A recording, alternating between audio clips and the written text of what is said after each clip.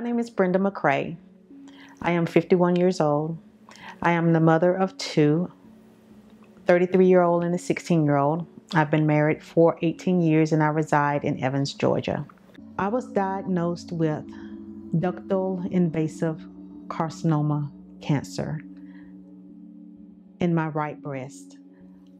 It measured 3.3 centimeters when I had my surgery.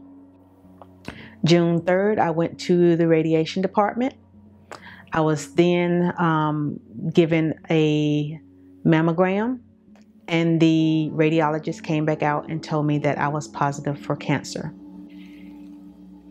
My diagnosis of cancer has led me to take things more seriously, led me to wash my hands more frequently, led me to be more careful about who I'm around, or who my daughter's around, or who my family's around.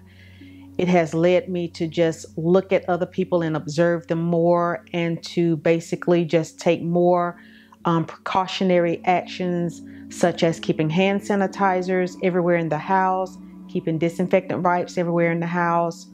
It has even prompted me to work from home, allow my daughter to school from home, and my husband is also working from home.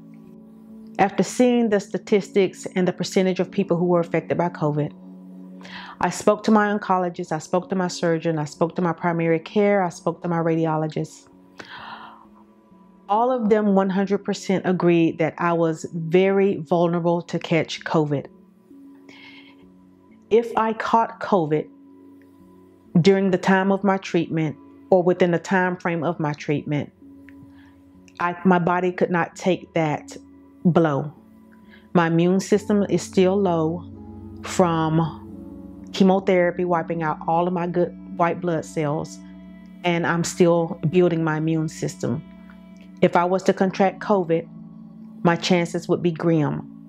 So I have decided to work from home until COVID has subsided. COVID is real.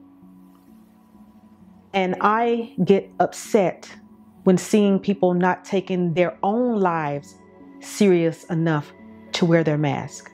We have to make sure that we're taking care of our families, our friends, our children, and let them know that life is good, life is what you make it, and we need to live for today. What a time to live.